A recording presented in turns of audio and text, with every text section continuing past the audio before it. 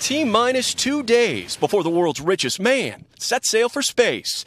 All systems go for Jeff Bezos and Blue Origin's New Shepard rocket. The launch crew is ready, the vehicle is ready, the crew is ready, and the flight director is ready. I really want you to come with me. The crew featuring Bezos, his brother Mark, and the soon-to-be youngest and oldest astronauts. How are you? Oh, honey, I couldn't be better. Wally Funk, one of the few to train for Mercury space missions back in the 1960s, is 82 years old.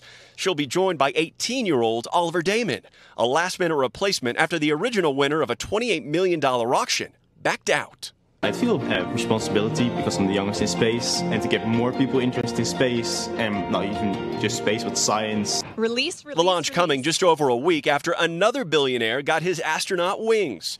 Sir Richard Branson's Virgin Galactic Unity spaceship was the first to soar to the edge of space, giving the crew roughly 4 minutes of near-zero gravity and out-of-this-world views. It's a complete experience of a lifetime. Blue Origin making it clear their ride is different, starting with a rocket. Taking off from West Texas, no support aircraft needed. Where Branson skims space, Bezos and company will cross the 62-mile-high Kármán line, recognized internationally as the edge of space. For now, launch time stands at 9 a.m. Eastern Standard, Tuesday, July 20th, a date paying tribute to the astronauts who paved the way.